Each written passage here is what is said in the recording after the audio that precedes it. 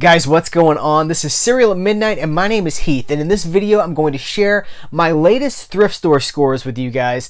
We're talking about Disney movies and John Wayne. So stick around, we'll be right back.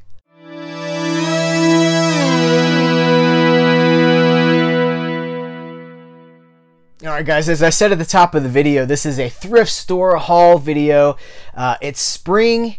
If you can't tell, I'm a little bit under the weather. I'm kind of battling a cold, probably because it's spring, but also because it's spring. This is a great time to be hitting thrift stores and yard sales if you're looking for physical media, if you're looking to pick up movies and music and records and things like that, because people are clearing out their basements and they're cleaning out their garage and they're just taking it all to the thrift store. It's like it's an embarrassment of riches right now. So I'm going to start with the John Wayne stuff. It's not a ton, but I guess somebody just donated their whole John Wayne collection. I didn't pick up everything that was there because I have a lot of John Wayne, but I did not have Rio Lobo.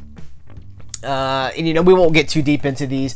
I also did not have McClintock, and this is from, it's still sealed, it's still in the package. It's from Walmart, October 2009. So that's cool. The Quiet Man, John Wayne and Maureen O'Hara. This one is so Red River. This is one of his very famous, highly regarded movies, Red River.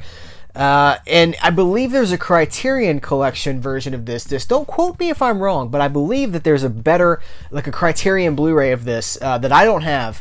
And this will do just fine in the meantime, so I can watch the movie. Last of the John Wayne movies, The Shootist, and I say last of the John Wayne movies because this was also John Wayne's last movie. This is a really, in my opinion, it's a very powerful movie. You know, John Wayne, it's got Lauren Bacall in it, who was Humphrey Bogart's wife in real life, and eventually his widow.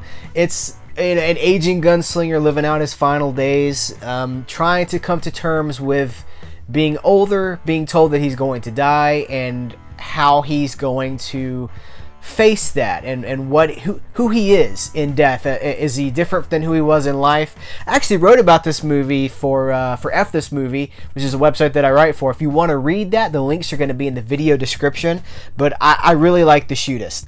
Let's move on to the Disney stuff. I got my Lion King shirt on. Hakuna Matata, you guys. This is all like obscure Disney. There are no, you know, there's no like Aladdin stuff here. We're talking about like live action movies like Johnny Tremaine, which I've heard of, but I don't think I've ever seen this DVD anywhere. This is a 50s movie. Reading the back of it, or like reading the description on the internet, I believe that this movie really inspired Walt and the thought process behind Liberty Square at his parks. So it's kind of one of those American Revolution stories. And one of the special features on here is the Liberty story, the making of Johnny Tremaine, and Johnny Tremaine on TV parts 1 and 2, hosted by Walt Disney. So that alone makes this worth a pickup for me. I'm super excited to have that in my collection. The Great Locomotive Chase, again, a movie I've heard of, but I don't think, I know I've never seen it, but I don't even think I've seen this, like this DVD before. Talking about Fess Parker, the guy who was Davy Crockett. Made a lot of money for Disney, spawned the whole coonskin cap thing, and I believe Fess Parker went on to be Daniel Boone too, right, on TV. The Moon Spinners with Haley Mills, and who else is in this? Eli Wallach. And again, I know Haley Mills from The Parent Trap, but I have never seen this movie. I've heard of it, but I've certainly never seen it. So great score from the thrift store. Let's get into some newer stuff. Shipwrecked. I actually saw this movie in the theater when I was a kid. I think it came out about 1990. Unfortunately, this is full screen, and I know that this did not play in theaters in full screen. So we've got a cropped DVD, but essentially stranded on a jungle island, kidnapped by ruthless pirates. They shared an incredible adventure. It's one of those kids' adventure movies where there was some real stakes. Just a cool pirate movie with Gabriel Byrne in it, who maybe you know from The Usual Suspects. Got Night Crossing. This movie tells the story of this this family, this group of people who escaped from communist East Germany via an air balloon. And of course, that is prime material for a Disney movie. So that's cool. I'm super excited to have that. Here's a weird one. The Three Musketeers. The movie's not weird. What's weird is that I recently cataloged all this back here and put it into a database, and I could have sworn that I owned this movie on DVD. But the database doesn't lie. I do not have, or I did not have, The Three Musketeers. Charlie Sheen, Kiefer Sutherland, Chris O'Donnell, Oliver Platt. I love this movie so much. This is from my childhood era of Disney. This, Shipwrecked, these are movies. This was like after Robin Hood, Prince of Thieves, but it was still that adventure, swashbuckling kind of atmosphere. Love this movie. I hope that one day it gets a Blu-ray, because I really think it deserves it. Maybe even if it's just one of those Disney exclusive Blu-rays. Guys, this, I don't know how we're gonna do on the camera with a silver with a reflective case, but I picked up Walt Disney on the Front Lines, the Disney Treasures edition.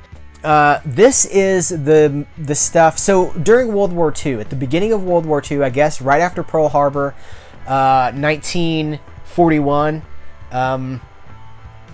The government, the U.S. government, took over Walt Disney Studios, and the people who had not gone to the front lines were basically tasked with making propaganda movies through Disney for mass consumption. So I believe there's a bunch of propaganda stuff on here made by Disney. Donald Duck promoting the war effort, all that kind of stuff. It was about 4 years that I think this went on, and this is kind of a collection of all of that stuff. So I am super excited to have this. It's still in the tin. Tin's a little beat up, but it's not rusty or anything. I've seen some bad looking tins in my day. It's still got the booklet. It's got the postcard, and it has the certificate of authenticity. One more thing, and this is kind of fun. So it's not this. This is for reference. So this Treasure Island movie, the early 50s Disney Treasure Island movie, I adore this movie. It's fantastic.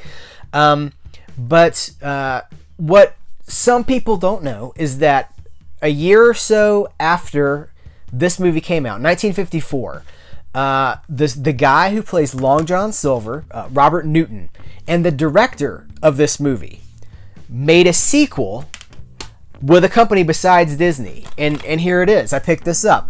So the same guy that probably donated all these Disney movies also had this. It's Long John Silver's Return to Treasure Island. I've seen this billed as a couple of different things. I think maybe Return to Treasure Island might have been one of the titles, and I think also Long John Silver was one of the titles. I'm not sure, but it's the same star and it's the same director of Treasure Island, and they just kind of went off and they made a sequel. And Disney had nothing to do with it, and of course it's not as good as the Disney movie, but it's a curiosity. And whoever had this collection really knew their stuff, because this belongs right next to this. So guys, that's all I have for you. I appreciate your time. Thanks for checking out this video. Head over to serialatmidnight.com. Give this video a thumbs up if you like it. If you want to see more thrift store hauls, let me know. And engage in the comments below. You guys been to any thrift stores lately? Have you found anything awesome? This is a golden time for thrift stores, because one, it's spring, which is already a great time for thrift stores. But two, we're in this point in history where people don't want their physical media, so they're just donating tons and tons of stuff to the thrift stores. So this is the time. So let me know if you find anything. And again, thank you so much for watching this video, and I will catch you later.